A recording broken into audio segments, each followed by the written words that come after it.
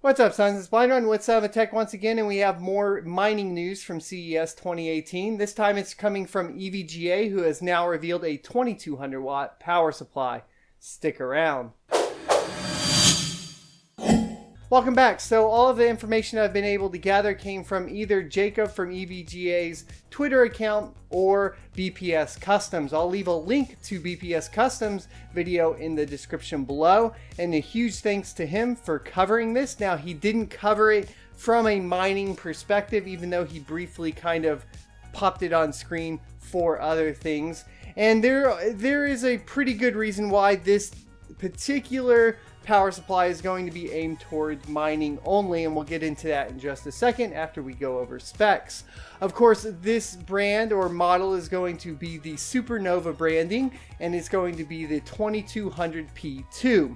And if you're thinking already, well, there's only 1800 watts allowed from a 120 volt wall socket, you're not wrong. This power supply is going to require between 200 and 240 volts, and of course that means in the US side you're going to need to get some 220 installed. You should, if you're already mining, probably have moved over to this, in my personal opinion, but I understand if some of y'all are just hobbyist mining, you're looking for maybe a different option here, so it's important to note. Now, the power supply is platinum rated, so we should get some really good efficiency off of it, as well as it's fully modular.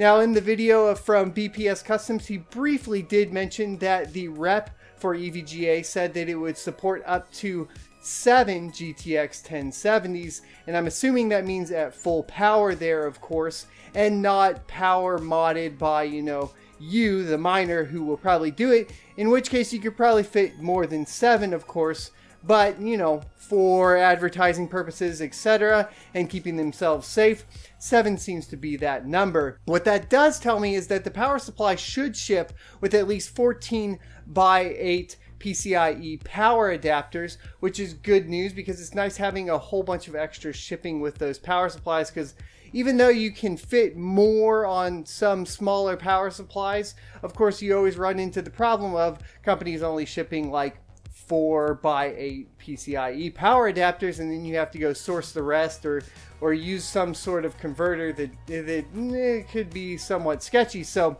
out of the box, this is a good option.